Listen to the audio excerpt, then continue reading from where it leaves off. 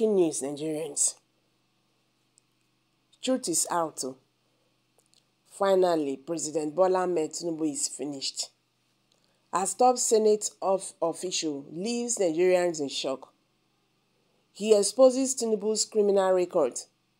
See what he says that got everybody talking.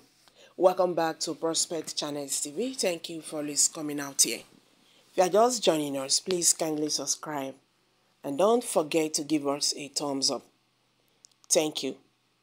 Senator Obayemi Bamidele, the majority leader of the Senate, openly acknowledged that the $460,000 relinquished by the President Bola Tinubu to the United States was derived from involvement in drugs operations and money laundering.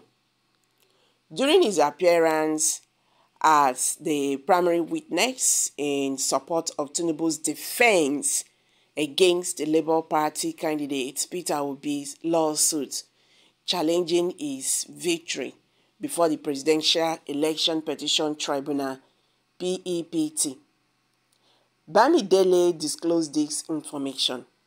While being cross-examined by the lawyers representing Peter Obi, Bamidele acknowledged that President Bola Tinubu had indeed surrendered more than $460,000 obtained from illegal drug activities. This particular case took place during the 1990s in the United States when Tinubu resided in Chicago.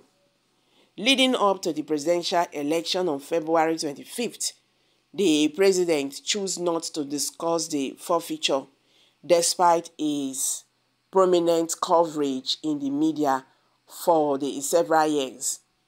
When questioned by Levi Uzoko, the chief legal counsel representing Obi, Bamidele was asked if he was aware of the narcotics-related origins of the forfeiture.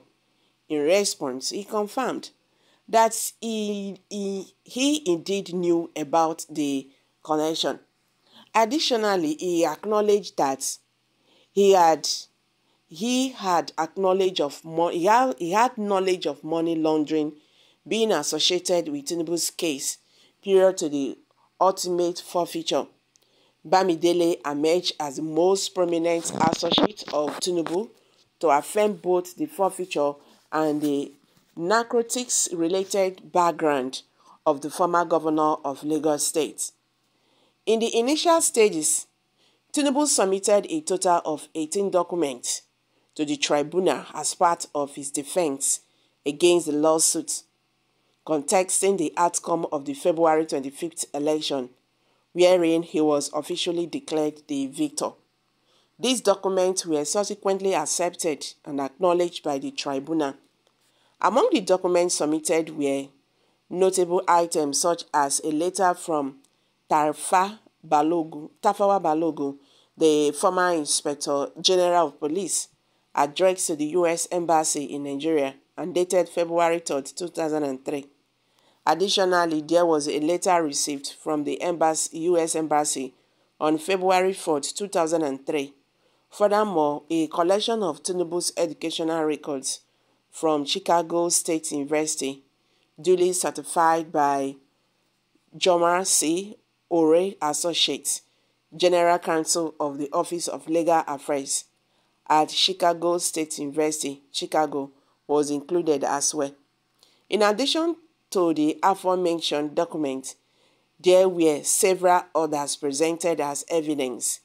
These included data pages from Tinubu's international passport, highlighting his travels to the United States between 2011 and 2023.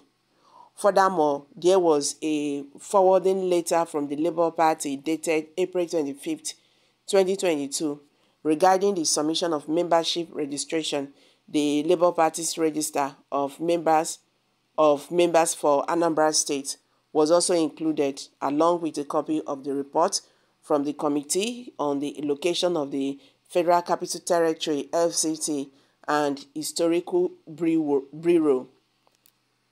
Nigerians, This is a very shocking one, no? Because the person that is admitting this is supposed to defend the President Bola Ahmed Tinubu, and now he has acknowledged all this. Una know say Bola Tinubu don dey say nothing happened like that. You know, at that first time, Festus Kayamo, una know am now.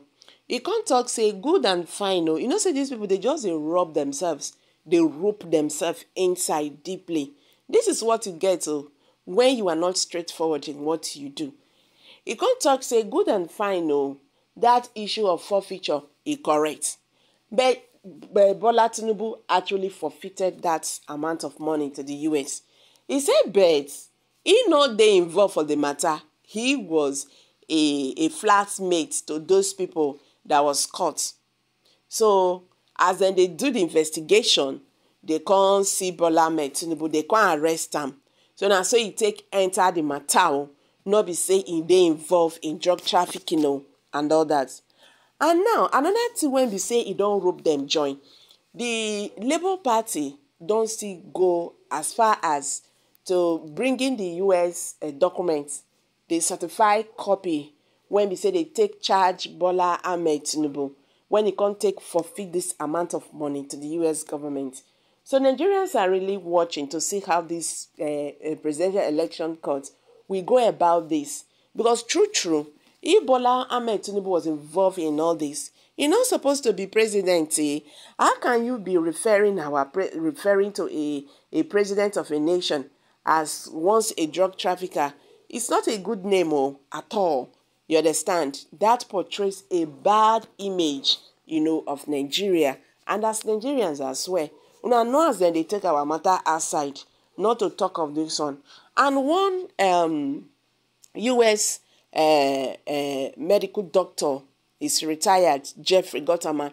You don't talk and say, you see this case of this drug trafficking case, one day before Bola Ahmed Tinubu. He said the US just they keep quiet. He said all these foreign countries, they go use them against Nigeria. They go use them, take siphon Nigeria. And that is why it's not good for Nigeria to just enter this journey. Well, make we see how everything will come out last. But before then, guys, if you are just joining us, please kindly subscribe to this channel and don't forget to give us a thumbs up.